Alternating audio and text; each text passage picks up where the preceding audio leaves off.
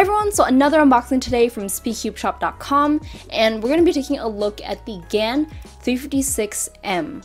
So let's just go ahead and get into it. You saw in the beginning it comes with a bag, the GES springs and extra nuts, but let's just see how the actual cube is. So this puzzle does come in a light version, and I believe the only difference is that the light version doesn't have these spare GES nuts. And so it's really only a couple dollars difference, and I guess it's really just up to you whether or not you want more options for the spring adjustments. So I'll definitely have to try these out in a bit, but let's just go ahead and see how this cube actually turns.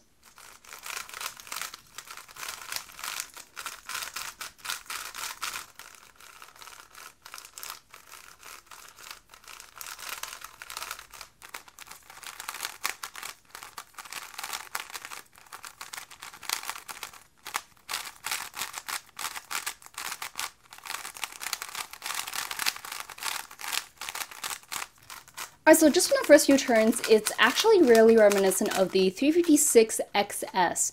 It sort of has that same papery, frosted, sandy smoothness to it. You can also sort of hear it in the turning too, where it just kind of feels papery, but it is definitely really smooth, and I can tell that with lubrication it'll definitely become really buttery smooth.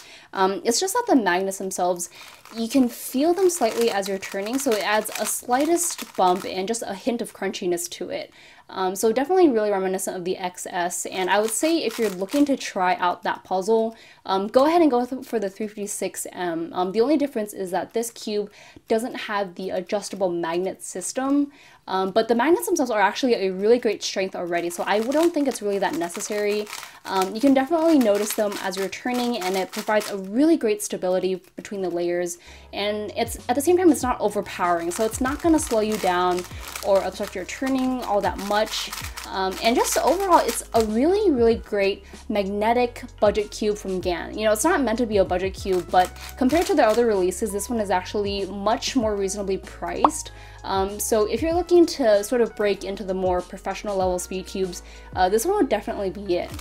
So overall, the turning is definitely really great. Nothing too different from your current modern speed cubes. You know, corner cutting, out of the box, straight 45 super easily, and reverse half a piece also really easily too.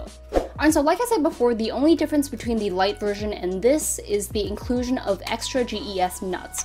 So all these do is provide different spring tensions, and so like lighter springs have more of a looser feeling to them, and heavier springs provide more tension and slow down the puzzle just a little bit. But you can see in the stock cube we have the blue springs, and there are 3 main settings that you can just turn to.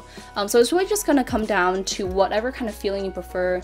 For me personally, these blue ones actually do a really great job already. You know, it's at a nice speed for me. It's not too fast, but it's also definitely not slow at all. You can see you can pretty much go at any speed that you want to. So out of the box, you know, I can't really say anything bad about it. It has a really enjoyable feeling. It's pretty much a cheaper version of the 356XS to me. Great corner cutting, magnet strength is perfect, and I can tell that with setting up, it's only going to get better from here. So if you are interested in picking up the GAN 356M, it's actually on sale over at SpeedCubeShop.com right now. So check out the site and feel free to use my code TCK for discounts on all your orders. But anyways, that's going to be it for this unboxing. So as always, if you have any questions, feel free to leave them in the comments below. But I hope you guys did enjoy this video, and I'll see you guys in the next one.